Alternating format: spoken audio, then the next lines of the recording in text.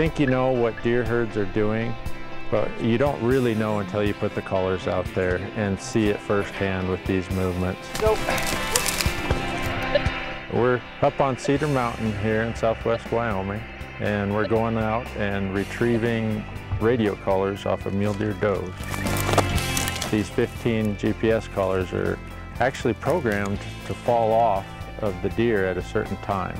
And we get a pilot to fly and find out where exactly those collars are at within probably a half a mile or so, and then we'll go on the ground and try to figure out with radio telemetry equipment where they're at so we can pick them up. And there's a little switch in the collar that senses motion, so after 6 hours, if there's no motion, it switches to this 120 beats per minute. Normally it'd be 60 beats per minute, so I can tell just by listening to this collar that the collar's on the ground and hasn't moved in 6 hours.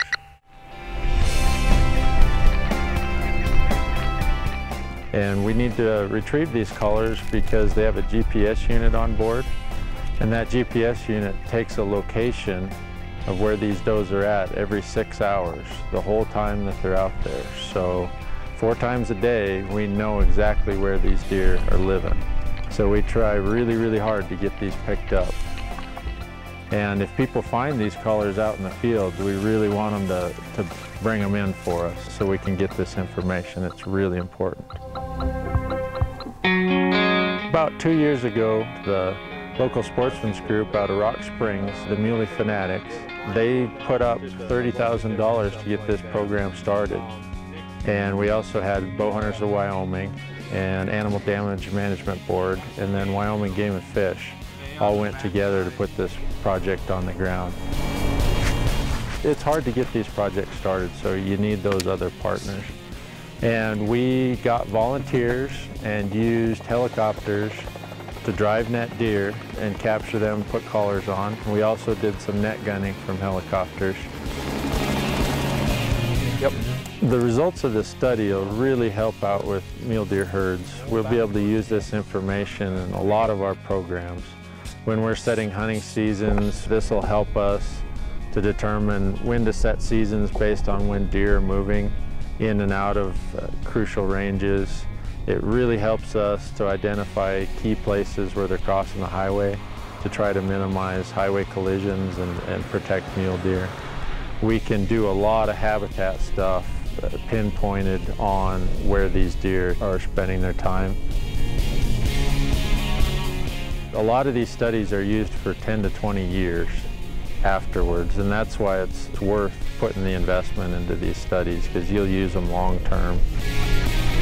In fact, we've already started implementing that data because we get a small amount of data just following these deer around from the ground, and we'll fly them a couple times a year. And we've learned an immense amount from that already. We've already started some really intensive predator control treatments on the fawning ranges we identified. And we've partnered up with the Animal Damage Management Board and the local Uinta County Predator Board, and we've got a really good working relationship to use the best science available to implement our predator control programs to benefit mule deer. And this has actually changed our thinking quite a bit on some of these deer movements. So we've got a really distinct east-west migration here. We've got deer moving a lot further to winter range than we thought. And we'll just be able to fine-tune that even more when we get this GPS information processed.